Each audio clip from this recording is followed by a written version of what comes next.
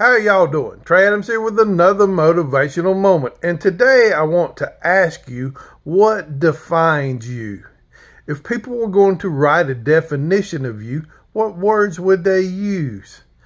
How would they define your actions? How would they define your attitude?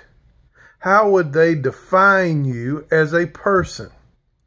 Many people don't realize that our actions and our attitudes are what people use to define us. They're what people would say about us and how people would describe us. Today, I want you to take a deep look inside about how people would define you. What would they say about you? Is it positive? Are the words they use considered productive? Would people define you as being successful? And I want you to understand there are many different ways people are successful. There are many different ways people want to define themselves as being successful.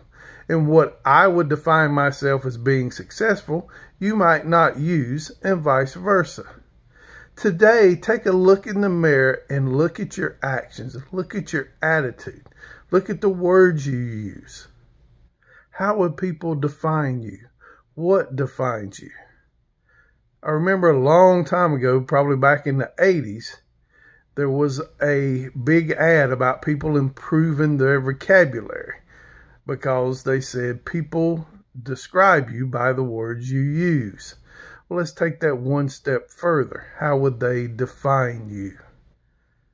Today, start doing the things that you need to do so that people will define you as successful, as positive, as productive. Or better yet, you start living the way those words mean to you. It's not hard to be positive. It's not hard to be productive. And especially with all of the things that have happened in the past few days with Hurricane Dorian, people want positivity. People need positivity. So today, let people define you. Today, let people see that you are positive, that you are productive. Let your actions and your attitude define you as being a P2D3.